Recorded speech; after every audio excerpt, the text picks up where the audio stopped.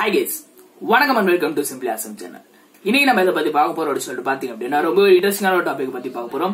So எதை பத்தி அப்படின்னு சொல்லிட்டு நீங்க பாத்தீங்க அப்படின்னா கான்சென்ட்ரேஷன் அப்படின்றது ஒரு விஷயம் வந்து ஸ்டூடெண்ட்ஸா இருந்தாலும் சரி பெரியவங்களா இருந்தாலும் சரி ரொம்ப ஒரு இம்பார்ட்டன்டான ஒரு விஷயமா தான் வந்து அமைஞ்சிருக்கு. ஸ்டூடெண்ட்ஸ்க்கு வந்து அவங்க ஸ்டடீஸ்ல ரொம்ப யூஸ்ஃபுல்லா இருக்கு. அது மட்டும் இல்லாம பெரியவங்களுக்கு வந்து பாத்தீங்க அப்படின்னா அவங்க செய்யற வேலையில வந்து அவங்க கான்சென்ட்ரேட் பண்ண வேண்டியிருக்கு. சோ இந்த வீடியோ நான் இதை பத்தி பார்க்க போறோம்னு சொல்லிட்டு பாத்தீங்க அப்படின்னா கான்சென்ட்ரேஷன் அப்படின்ற விஷயத்தை வந்து நம்ம எப்படி இம்ப்ரூவ் பண்றது, அது மட்டும் இல்லாம கான்சென்ட்ரேஷனுக்கும் மெடிடேஷனுக்கும் ஒரு சின்ன வித்தியாசம் இருக்கு. சோ அதை பத்தி இந்த வீடியோல பார்க்க போறோம். சோ இதை வந்து எனக்கு வந்து ஒருத்தவங்க ஷேர் பண்ணாங்க. சோ அதை வந்து நான் உங்களுக்கு ஷேர் பண்ணேன் அப்படின்னா ரொம்ப ஒரு யூஸ்ஃபுல்லா இருக்கும் அப்படின்னு சொல்லிட்டு நினைக்கிறேன். So let's move to the topic. First வந்து கான்சென்ட்ரேஷனுக்கும் மெடிடேஷனுக்கும் உள்ள ஒரு வித்தியாசத்தை வந்து பார்ப்போம். ஃபர்ஸ்ட் மெடிடேஷன் என்ன அப்படின்னு சொல்லிட்டு பாத்தீங்க அப்படின்னா மெடிடேஷன் அப்படின்றது நம்ம எல்லாருக்குமே தெரியும். நம்ம மைண்ட்ல வந்து லட்சக்கணக்கான தாட்ஸ் வந்து ஓடிக்கிட்டே இருக்கும். அதாவது நம்ம இதுக்கு முன்னாடி செஞ்ச வேலைகளா இருந்தாலும் சரி, இதுக்கு அடுத்து நம்ம செய்ய போற வேலைகளா இருந்தாலும் சரி, இதை பத்தின தாட்ஸ் வந்து நம்ம மைண்ட்ல வந்து எப்ப பார்த்தாலும் ஓடிட்டே இருக்கும். சோ இந்த மாதிரியான இந்த ஓஷன் ஆஃப் தாட்ஸ்ல வந்து நம்மளோட ஹார்ட் வந்து ப்ரிஃபர் பண்றது எது அப்படின்னு சொல்லிட்டு பாத்தீங்க அப்படின்னா ஒரே ஒரு தாட் மட்டும்தான். சோ அப்படி அந்த ஒரே ஒரு தாட் ப்ரிஃபர் பண்ற அந்த ஒரு தாட்டை வந்து நம்ம மைண்ட் வந்து போக்கஸ் பண்ணுச்சு அப்படின்னா அது பேர் தான் வந்து பாத்தீங்க அப்படின்னா மெடிடேஷன் அப்படின்னு சொல்றோம். சோ அதை வந்து பாத்தீங்க அப்படின்னா அது வந்து போக்கஸ் பண்றது வந்து நம்ம எந்த எஃபர்ட்டும் கொடுக்க தேவையில்லை. நம்ம மைண்ட் வந்து ஆட்டோமேட்டிக்கா போக்கஸ் பண்ற மாதிரி தான். சோ அது வந்து ஒரு எஃபர்ட்லெஸ் போக்கசிங் அப்படின்ற மாதிரி சொல்றாங்க. சோ அடுத்து கான்சென்ட்ரேஷன் பத்தி பார்த்தோம் அப்படின்னு சொல்லிட்டு பாத்தீங்க அப்படின்னா அது வந்து நம்ம ஹார்ட் வந்து இது வந்து ப்ரிஃபர் பண்ணாது, இருந்தாலும் நம்ம மைண்ட் வச்சு அதை வந்து போக்கஸ் பண்ண ட்ரை பண்றோம். சோ இப்படி நம்ம போக்கஸ் பண்ண ட்ரை பண்ற அந்த விஷயம் பேரு வந்து பாத்தீங்க அப்படின்னா கான்சென்ட்ரேஷன் அப்படின்னு சொல்றோம். சோ கான்சென்ட்ரேஷன் அப்படின்றது வந்து நம்ம பொதுவா நம்ம ஸ்டடீஸ்க்கு தான் வந்து யூஸ் பண்ணுவோம். ஏன் அப்படின்னு சொல்லிட்டு பாத்தீங்க அப்படின்னா அந்த ஸ்டடீஸ் அப்படின்றது பல பேருக்கு வந்து பிடிக்காது அப்படின்னு தான் சொல்லணும். அது பிடிச்சவங்க வந்து அதை வந்து ஓரளவுக்கு அதை வந்து ஈஸியா பண்ணிடுவாங்க. சோ ஸ்டடீஸ் வந்து பிடிக்காதவங்க வந்து அவங்க ஹார்ட் வந்து அந்த ஸ்டடீஸ் வந்து ப்ரிஃபர் பண்ணாது. இல்ல ஒரு சினிமா அந்த மாதிரி மூவிஸ் இந்த மாதிரி ஏதாவது ப்ரிஃபர் பண்ணும். சோ அப்படி ப்ரிஃபர் பண்றதுனால அவங்களுக்கு வந்து அந்த கான்சென்ட்ரேஷன் வந்து பண்றது வந்து ரொம்ப ஒரு கடினமான ஒரு விஷயமா வந்து அமைஞ்சிருக்கும். சோ அவங்களுக்கு ஃபர்ஸ்ட் ஒரு டிப் என்ன அப்படின்னு சொல்லிட்டு பாத்தீங்க அப்படின்னா கான்சென்ட்ரேஷன் பண்றதுக்கு முதல் ரொம்பவே ஒரு அவசியமான ஒரு டிப் என்ன அப்படின்னா நீங்க கான்சென்ட்ரேஷன் பண்ணணும் அப்படின்னா நீங்க எந்த ஒரு விஷயத்துல கான்சென்ட்ரேட் பண்ணணுமோ அதை வந்து நீங்க திரும்ப திரும்ப பண்ணணும். கண்டினியூஸா பண்ணக்கூடாது. அதாவது நீங்க டெய்லியாவது பண்ணணும் அந்த விஷயத்த. சோ நீங்க அந்த மாதிரி பண்ணீங்க அப்படின்னா அது வந்து உங்களுக்கு ஒரு ஹேபிட் மாதிரி ஆயிரும். அதுக்கு வந்து ஒரு முக்கியமான ஒரு விஷயம் என்ன அப்படின்னு சொல்லிட்டு பாத்தீங்க அப்படின்னா அதுக்கு வந்து நீங்க கன்ஃபார்மா நீங்க வந்து டைம் பிக்ஸ் பண்ணி ஆகணும். நீங்க அந்த மாதிரி டைம் பிக்ஸ் பண்ணி இந்த மாதிரி ரெகுலரா அந்த மாதிரி பண்ணீங்க அப்படின்னு சொல்லிட்டு பாத்தீங்க அப்படின்னா இந்த மாதிரி நீங்க அந்த டயத்துல வந்து நீங்க அந்த வேலையை தான் செய்யணும் அப்படின்ற மாதிரி உங்க மைண்ட்ல வந்து பிக்ஸ் ஆயிரும். சோ அது வந்து நீங்க ஒரு ஹேபிட்டா மாத்திட்டீங்க அப்படின்னா உங்க ஹார்ட் வந்து கன்ஃபார்மா அந்த நேரத்துல உங்களுக்கு அந்த வேலையை தான் வந்து ப்ரிஃபர் பண்ணுமே தவிர எந்த வேலையும் ப்ரிஃபர் பண்ண அந்த அளவுக்கு சான்ஸ் கிடையாது. சோ உங்களுக்கு ஃபர்ஸ்ட் டிப் என்ன அப்படின்னு சொல்லிட்டு பாத்தீங்க அப்படின்னா ஒரு டைம் மெயின்டைன் பண்ணிட்டு டெய்லி வந்து அந்த வேலையை அதே டயத்துல வந்து செய்யுங்க. வேற எந்த டயத்திலயும் அந்த வேலையை செய்ய ட்ரை பண்ணாங்க. உங்களுக்கு கான்சென்ட்ரேஷன் வந்து கன்ஃபார்மா வந்து டிஸ்ட்ராக்ட் ஆயிரும். சோ செகண்ட் என்ன அப்படின்னு சொல்லிட்டு பாத்தீங்க அப்படின்னா செகண்ட் ஒரு முக்கியமான ஒரு விஷயம் ரெஸ்ட். நிறைய டாக்டர் சொல்ற விஷயம் நம்ம கான்சென்ட்ரேட் பண்ணணும் அப்படின்னா கன்ஃபார்மா நம்ம பாடிக்கு வந்து ரெஸ்ட் அப்படின்றது வந்து ரொம்ப ஒரு முக்கியமான ஒரு விஷயம். ரெஸ்ட் அப்படின்றது வந்து பாத்தீங்க அப்படின்னா நிறைய பேர் வந்து ஒழுங்கா எடுக்கிறது கிடையாது. 12 மணிக்கு தூங்கிட்டு 4 மணிக்கு எந்திரிக்கிறவங்க அப்படிலாம் வந்து நிறைய பேர் வேலைக்கு போறவங்க அந்த மாதிரி எல்லாம் செய்யறாங்க. சோ யங்ஸ்டர்ஸ் பாத்தீங்க அப்படின்னா நிறைய பேர் செய்யற வேலை என்ன அப்படின்னு சொல்லி பாத்தீங்க அப்படின்னா 12 மணிக்கு தூங்கிட்டு நைட் காலையில வந்து ஒரு 8 மணி இந்த மாதிரி எந்திரிக்கிறாங்க.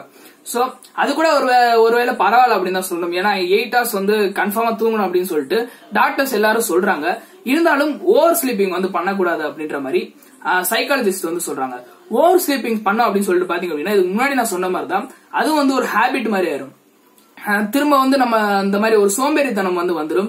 அதாவது அந்த லேசினஸ் அப்படின்னு சொல்லுவாங்க இல்லையா, அந்த மாதிரி லேசினஸ் வந்து நம்மளுக்கு வந்துருச்சு அப்படின்னா கன்ஃபார்மா வந்து நம்ம கான்சென்ட்ரேட் பண்றது வந்து ரொம்ப சிரமமான ஒரு விஷயம். நம்ம ஹார்ட் வந்து அப்ப வந்து நம்ம வந்து தூங்கணும் அப்படின்ற மாதிரி அந்த தூங்கணும் அப்படின்ற அந்த செயலை வந்து ப்ரிஃபர் பண்ண ஆரம்பிச்சிடும். சோ அதுக்கு பிறகு நம்ம அந்த மாதிரி படிக்கணும் அப்படின்னு சொல்லிட்டு நினைச்சா வந்து ரொம்ப ஒரு கடினமான விஷயம். ரெஸ்ட் பண்ணணும், இருந்தாலும் வந்து நம்ம ஓவரா வந்து ரெஸ்ட் எடுக்க கூடாது அப்படின்றது இன்னொரு ஒரு முக்கியமான ஒரு டிப் வந்து அமைஞ்சிருக்கு. அடுத்து என்ன அப்படின்னு சொல்லிட்டு பாத்தீங்க அப்படின்னா நீங்க இப்ப வந்து ஒரு வேலையை செய்றீங்க அப்படின்னா அந்த வேலைக்கு ஒரு சூட்டபிளான ஒரு பிளேஸ் வந்து நீங்க வந்து சூஸ் பண்ணணும்.